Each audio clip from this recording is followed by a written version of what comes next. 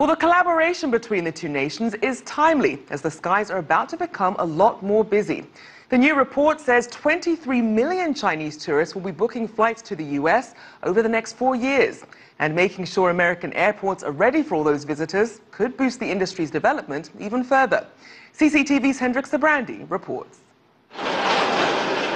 Reno Tahoe International Airport in Nevada isn't a large facility, just 100 commercial arrivals and departures each day.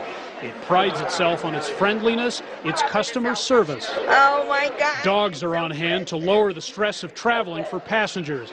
And airport staff make sure those passengers are headed the right way. They ask me if we need any help. That's really nice. Chinese visitors make up a tiny fraction of Reno Tahoe's business, but the airport has a resident Mandarin speaker, Jim Liu, who lends his interpreting skills when needed. So we try to understand the Chinese people. We try to put more effort to build up the bridge between China and Reno. That bridge will be carrying more people in the years ahead. The number of yearly Chinese visitors to the U.S. will more than double to 6.5 million by 2020, according to consultants Boyd Group International. They really share our sense of humor. They really share our outlook.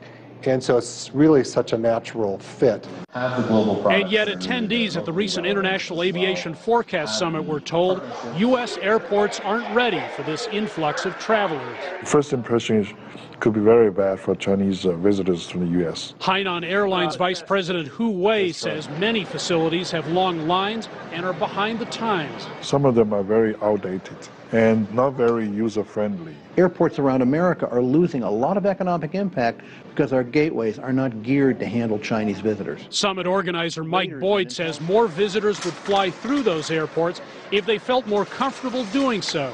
His firm, China Nihao, is working on that. It's language, it's information, it's communication touch points, it's being China welcome. It's estimated that more than half of all international Chinese travel is booked on smartphones. So it's critical, experts say, that U.S. airports and travel destinations become more internet friendly, whether that's a WeChat page or a Chinese website. Nearby Squaw Valley Ski Resort is preparing for a big bump in skiers from China. We're working with everybody from front desk personnel to guest services, people at all the properties and resorts, our staff on the mountain, our signage. As the head of Reno Tahoe Airport puts it, we're learning those things that we need to know. 150 years ago, Chinese laborers in this area helped build America's transcontinental railroad, the new form of transportation in its day.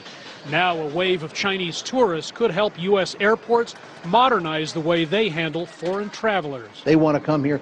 We want them here. We need to open the gates more. Hendrik Sabrandi, CCTV, Squaw Valley, California.